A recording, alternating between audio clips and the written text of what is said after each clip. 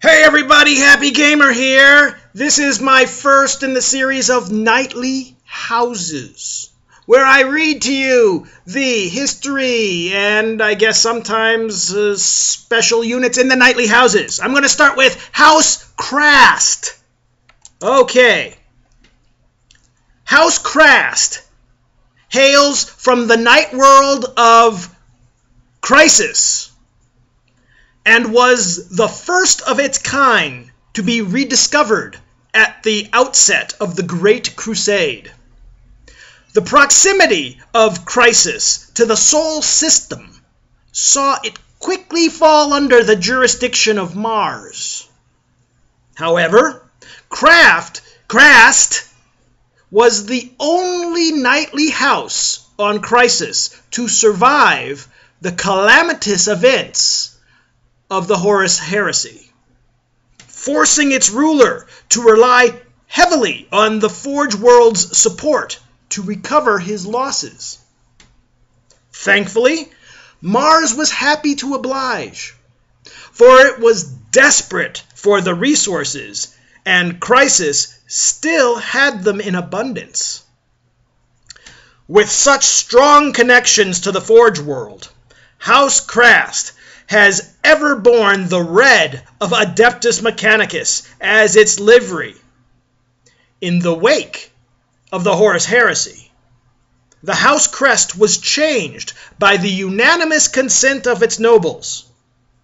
Instead of the lion rampant, the crest now depicts an iron fist squeezing the life from the serpent of chaos. Die, Chaos, die! Sorry.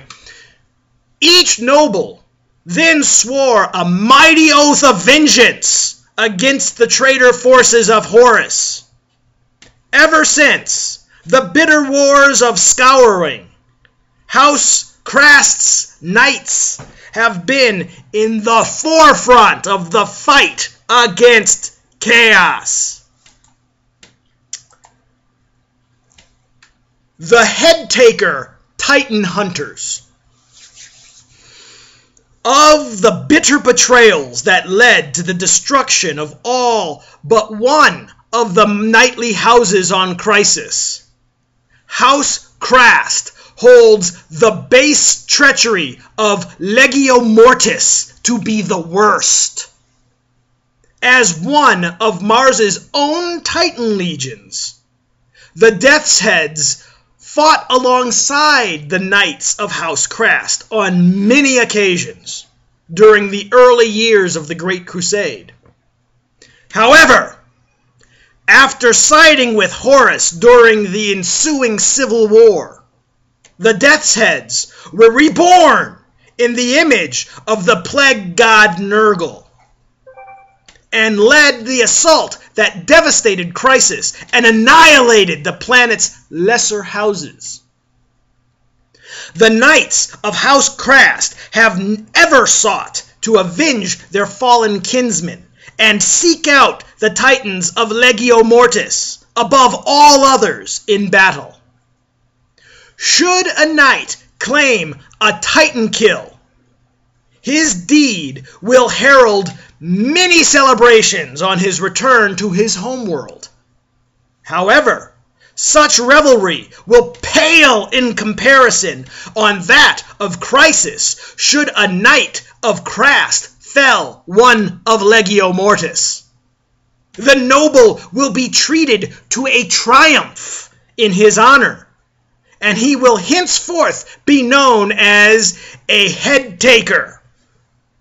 Each Head-Taker bears a broken Death's Head symbol on his knight's suit or tabard, a battle honor reminding all of his heroic deed and celebrating the destruction of a hated foe.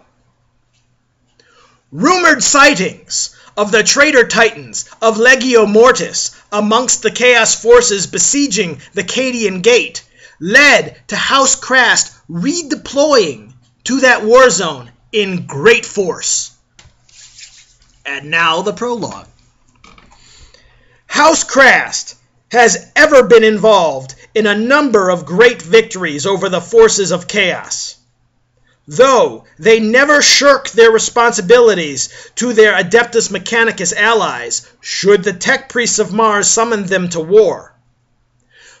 During the Battle of Herald's Fall, 4 household detachments of House Krast's knights fought the invading orc forces of Wag Spleen Ripper alongside the Cockatrices' Titan Legion.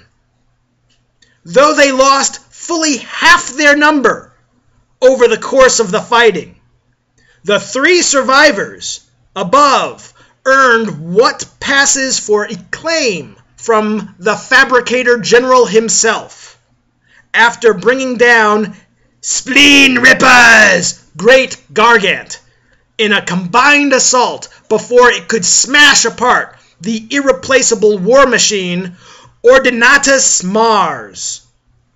In the wake of the battle, Head Taker Ferillus, the knight who gutted the warlord's Gargant with his Reaper chainsword, was seconded to the Legion.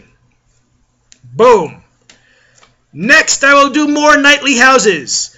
I hope you enjoy it, and keep watching!